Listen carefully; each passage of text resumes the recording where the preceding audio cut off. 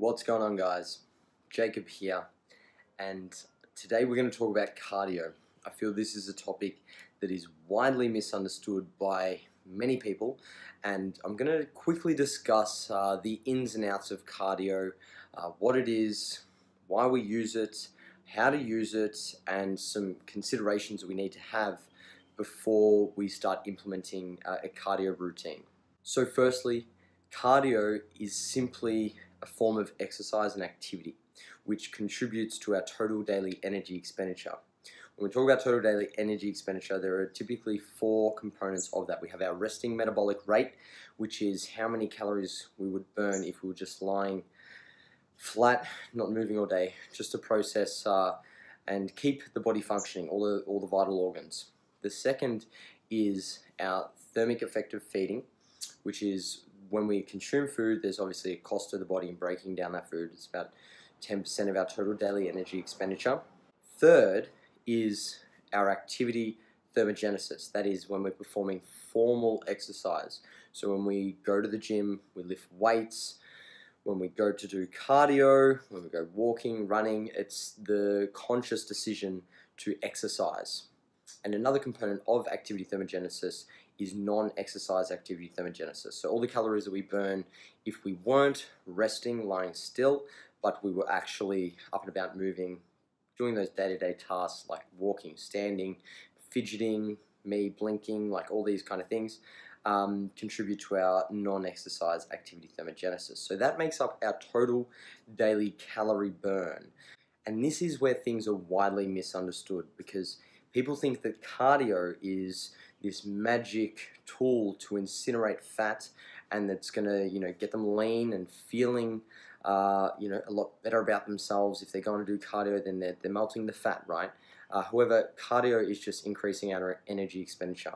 And we're going to delve into this a little bit further. But when people perform cardio and they feel leaner, I will say that it's not necessarily the fact they're oxidizing fats, but in fact there's some water regulation effects going on, and we feel a bit tighter, obviously digestion, and we just eliminating some water, sweat, all those kind of things, which can give the, I guess, placebo that we are getting leaner. And this is a big misconception. So then we need to look at why we would perform cardio. So many people perform cardio for the cardiovascular health related benefits. That is, they want to improve their health overall, and definitely cardio is a great tool to improve our health.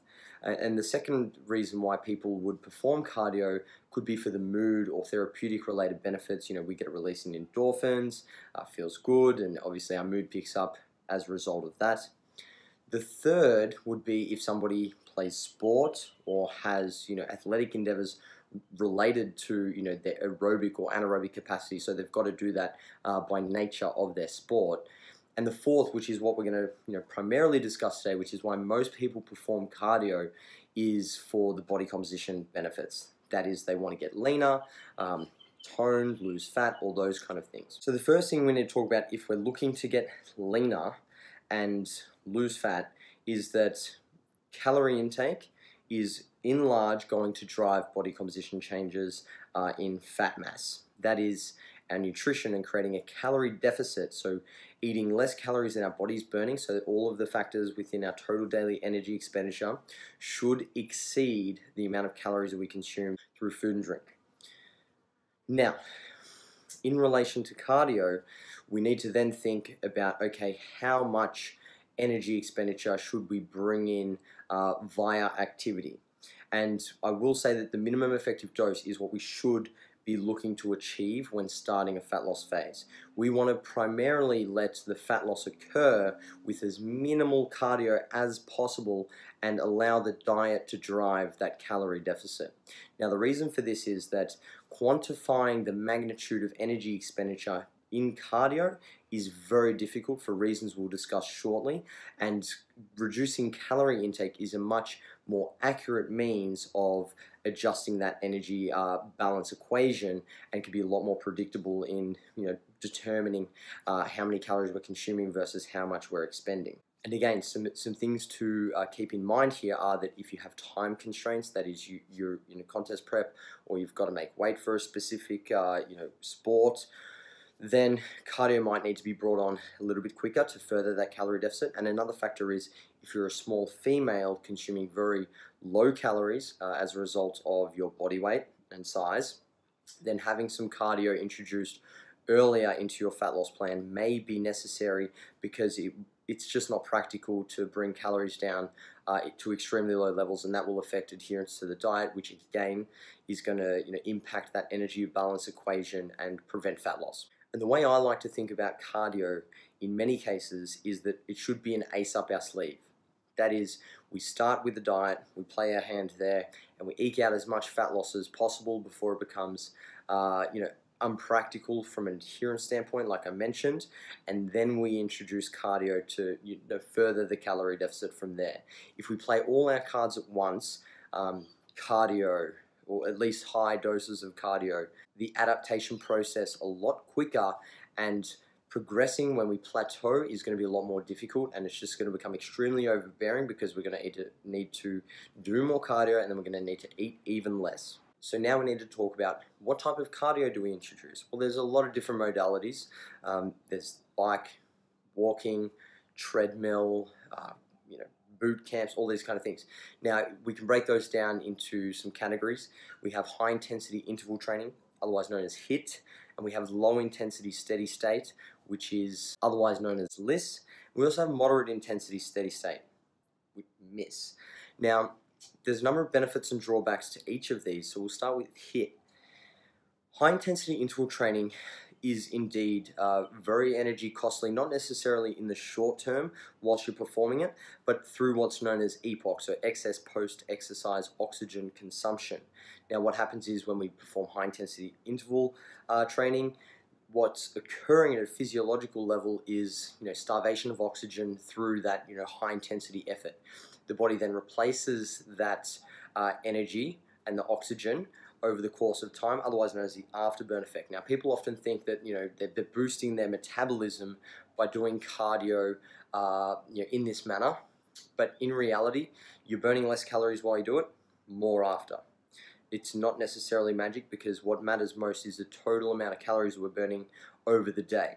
Now, when we compare that to low intensity steady state or moderate intensity steady state, we burn more calories during those time frames, and then obviously not as much after. But again, what matters most is how many calories we're burning over a 24-hour period. Now, some important things to consider when you're selecting which modality to choose. In relation to HIIT, high intensity interval training is, as the name suggests, high intensity. So it's going to be quite demanding, and that means you've got to have a sound orthopedic profile. If you're doing sprints and things like that, you have to have a good gait, otherwise you're going to run into issues.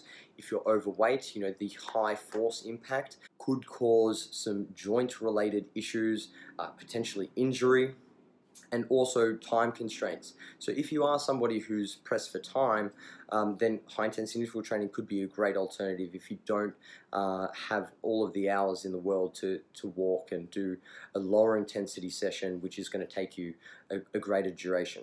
And whilst many people may look at this and see HIIT to be less than ideal, if you're not performing high frequency resistance training, then you're not causing a lot of fatigue through that type of training, which means that high intensity interval training is definitely a viable option, and it can obviously lead to a different set of adaptations than lower intensities would, which could be beneficial from a health standpoint and a physical fitness standpoint. So it's definitely a viable option. However, like I mentioned, if you are somebody who's lifting weights regularly, performing very fatiguing, overloading resistance training sessions, adding in a lot of HIIT is going to hinder your recovery, which means that your performance in your resistance training is going to suffer. Now, your training, your strength training, should be the primary focus, because that is what's going to keep your muscle around. What built the muscle will hold the muscle. So if we're seeing a drop in performance, you're lifting less weights because you're fatigued from the high intensity interval training, or you're just simply doing less volumes because you just can't perform the sessions anymore, or you're doing HIIT and then having to rest, then we have issues there, because in terms of body composition, we want the diet to drive fat loss, and the resistance training is there specifically to retain that muscle tissue. Conversely, lower intensity, steady state cardio is extremely beneficial if you have more time, if you're somebody who is overweight, you have joint issues, or you simply don't have the orthopedic profile to do those higher intensity sessions, and if you are training pretty regularly and hard in the gym. So low intensity, steady state for my physique athletes, bodybuilders, or anybody that's looking to improve their body composition is typically my go-to, with high intensity interval training being a last resort if we really need to add in something else and they're getting a bit sick of the lower intensity steady state sessions. And finally, the biggest determining factor in which modality you choose and anything that we do when it comes to training and diet should be preference.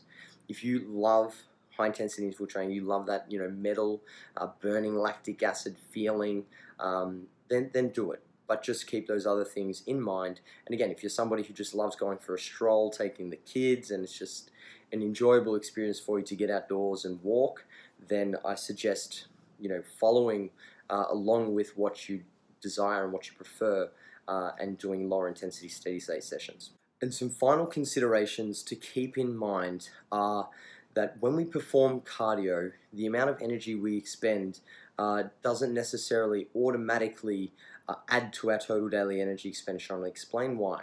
So the first thing that we need to understand is when we perform cardio, there is substitution. That is, we are not replacing the calories we would have otherwise burnt with more calories, but instead substituting the amount of calories we're burning through cardio instead of how many calories we would have burnt at rest. For example, if I burn 300 calories in a 1 hour cardio session, but I would have burnt 70 calories standing around at home or at work, then I don't just add 300 calories to my total daily energy expenditure, I would only add 230. The second thing we need to bear in mind is that there's a compensatory effect. That is, when we perform cardio, typically there is a reduction in NEAT. So remember how I said that NEAT is all the things that we do, standing around, walking, fidgeting, all those kind of things. When we burn more calories through cardio, there is typically a compensation after the cardio is finished. That is, if you go do high intensity interval training, chances are you're not going to go home and continue to stand around, walk throughout your house, clean the house. You're not going to be as active. You're going to sit down and take a break. So if you had to burn, say, 150 calories in a high-intensity interval training session, and then afterwards, let's say that you normally would burn 70 calories, you might only burn 40 or 50. So there is, a bit of a reduction in our total daily energy expenditure as a result of that. Finally, whether we do cardio fed or fasted really doesn't matter. It's how many calories we are burning during the cardio that contribute to our net energy balance that actually matters, not whether we do it fasted or fed. Now, when we do cardio fasted, the substrate that we are using is primarily fat, and this is where a lot of people perceive fasted cardio to be more beneficial because they're burning fat, right? However, what happens afterwards, again, the body is a very adaptive organism, the body will start burning more carbohydrates as a result of that and less fat throughout the day. But as long as you're burning the calories, that's all that matters. And again, if you perform cardio fed, you are going to burn more glycogen, glucose during the cardio, and then obviously more fat afterwards. However, as I said, it's the amount of calories that you're burning. Some key considerations here are if you love doing cardio fasted and it sets your day up and mentally puts you on the right path to adhere to your diet, and you just enjoy that, then that's completely fine. If you're performing cardio fed and you find that that's something you do enjoy and you get a little bit more bang for your buck, you move a bit more and you feel a little bit more energetic, that's also fine too. Just remember that when we do our cardio, we want to keep it as far away from our resistance training as possible so that we don't run into what's known as the interference effect. That is, the fatigue and the adaptations from the cardio impacting our performance in the gym, because remember, that's the key to keeping the muscle and obviously achieving improvements in your body composition, not losing muscle tissue. A final note, when you do track your cardio, you need to be consistent with the type of modality. If you're serious about your fat loss and you're not just doing this for enjoyment, but you want to actually maximize your body composition, then you need to keep the modality consistent.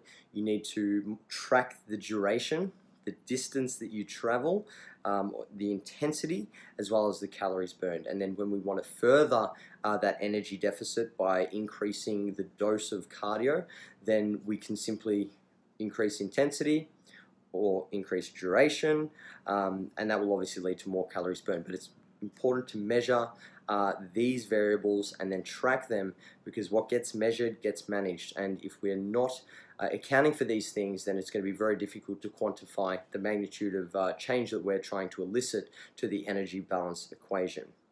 And also, big note here, if you are, performing cardio, you're dieting, what's going to happen as a result of the adaptations that occur during the dieting process and the lethargy that we experience when we're dieting, we have low energy availability, it's important to track your daily steps, because this can have a big impact on your total daily energy expenditure. As we diet, there's a reduction in NEAT. So if you find that your fat loss is stalled, then it could very well be likely that your non-exercise activity thermogenesis, all the daily steps that you're taking, has come down. So we need to keep that consistent so that we can accurately assess whether or not we are making progress or we're simply burning less calories. So guys, I hope that was informative. I hope you enjoyed it. If you did, make sure you like the video, subscribe to the channel, and feel free to comment in the comment section below if you have any questions or feedback.